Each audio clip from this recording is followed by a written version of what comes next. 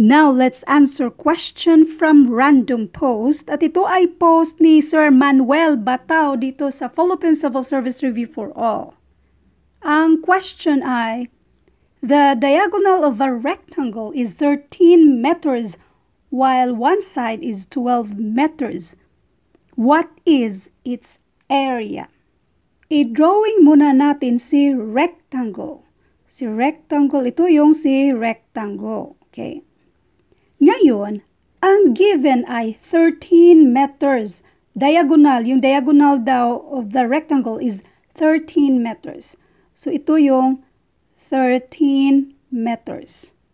While one side is 12 meters. Pagpalagay natin, ito ay 12 meters. Ito yung hanapin natin para makuha. Kasi ang tanong, what is its area? Ang area ay itong side dito, side A times side B equals area. A times B equals area. Area.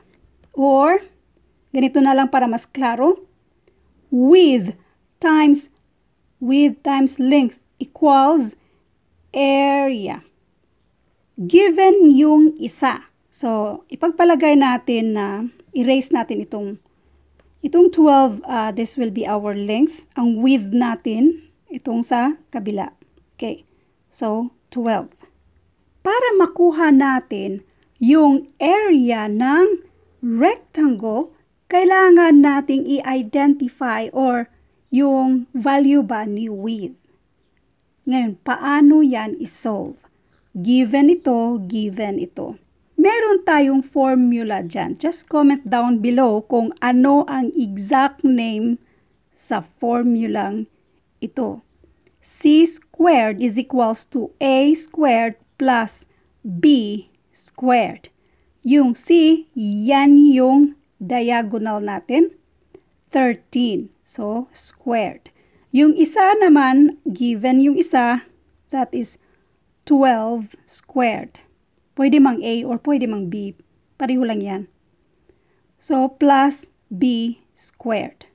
13 times 13, and that is 169. 12 times 12, that is 144.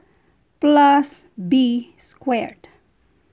Para ma-isolate natin si B squared dito, since itong si 144 pang add, dyan pang minus na siya kapag i-transpose na sa kabila.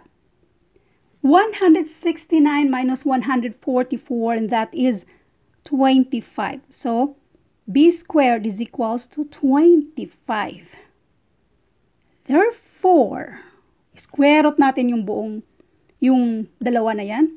Therefore, B is equals to 5. Bakit? Isipin mo na lang. B squared equals to 25. Yan. So, therefore, ang isang side ay 5. Yang 5 na yan yung width natin. 5. Okay? Itong 5 na to. Length natin, mayroon na tayong length, given na ang 12. So, 5 times 12, and that is 60. So, ang sagot dito ay 60 square meters.